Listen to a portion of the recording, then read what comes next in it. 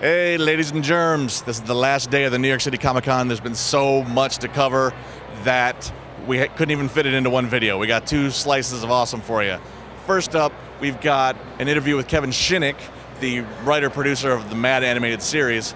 We've also got the entire cast of, two words, Black Dynamite.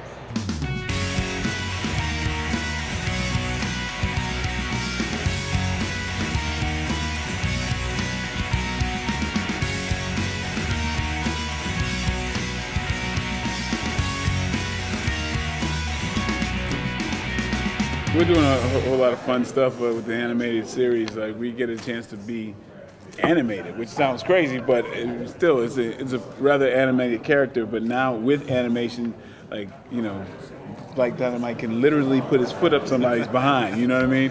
So it's fun, the action element and everything else. So we're doing a lot of crazy stuff, and we're gonna get sued. Snoop, you know what I'm saying? Like, we got Snoop on the show, and obviously there's nobody more pimp than Snoop. So you can't have a Black Dynamite series and not have Snoop in it. It just doesn't make sense. So, yeah, I mean, and we brought back a lot of other people too, like Sharka Giddy Up, you know, Tasty Freeze, Arsenio Hall is back.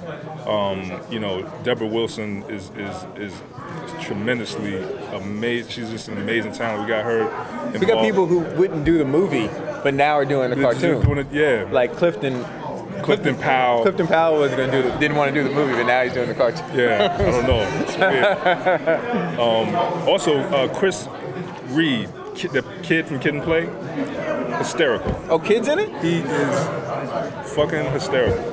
Wait, you'll see. Okay, that's great. He pays a leprechaun pit. Because we're in the 70s, we're able to bring back a lot of the 70s icons on the show. We have a show with Richard Pryor. We didn't bring back Richard Pryor. Not actually. Okay, that's hilarious. But we brought him back as best as we could, you know. And you know, Mr. T, a lot of fun characters. Michael Jackson, young Michael Jackson. Mr. T is still here. Yeah, but we got the old bring Mr. him back. T. You know, Yeah. I mean, To younger. Yes, Yeah, exactly. exactly. When we write Honeybee or we write Black Dynamite's lines, we're writing from Kim Whitley's. What Kim Whitley brings to the character is from that voice of Kim Whitley, you know. So it's really just finding the thing that those characters do really well and homing in on that, and allowing the character to actually write the script for you. You know, like Tommy Davidson, he's cream corn, but he's Tommy Davidson. So when I'm writing the script, I'm thinking, what would Tommy say here? You know. But yeah, it's either way. I think it works really well. I guess going to oddity museums and wishing I could shop there.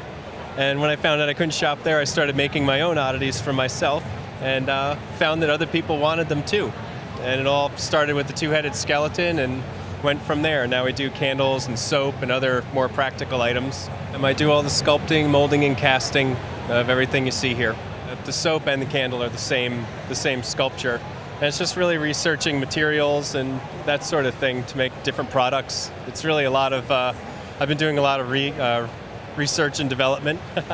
I started out as more of an effects guy, and now I'm more of a novelty store. It's so funny, people always say to me, well, what's further down the line? Our show is so topical that we are literally writing what's going to air like probably a month from now. So when people say what's out in the future, I'm like, the future is what we're working on today. So like, you know, our sketches today will be like a Moneyball Z parody or something as relevant as that. And we have a little topical segment at the top of each show which tries to comment on something that's happened within the week. So we stay very on top of it. There really is no future planning at all. It's all very in the moment. Next week, or 2 weeks, I guess, we have our Halloween special, which is a big deal. And we've got a whole stop-motion parody. We've got a lot of celebrity voices and stuff. And we've got, if you know the show, you just know it's fast-paced with a whole bunch of different sketches in terms of comedy, in terms of look. So we've got all sorts of treats in there. Our first movie parody is Kitchen Nightmare Before Christmas with Gordon Ramsay. And he finds himself in the town of Halloween with the Jack Skellington and whatnot from Nightmare Before Christmas. Seth Green is voicing him. And we have Matthew Lillard reprising his role as Shaggy, and we have a Scooby-Doo parody. I've been writing Robot Chicken for a while, and those guys like family as well, and Jeff Johns and I are friends, and so in line like the Star Wars specials we've done at Robot Chicken, we want to know what's another special we could really have fun with that audiences would really connect with, and Jeff came up with the idea we should do DC characters. So yes, we're all getting back together. The band's getting back together again to do a DC RC special. How cool was that stuff? That was awesome. Stay tuned for part 2. Check that out. It's my interview with David Liss, writer for Marvel, Black Panther, Mystery Men. It's some good stuff. Check it out.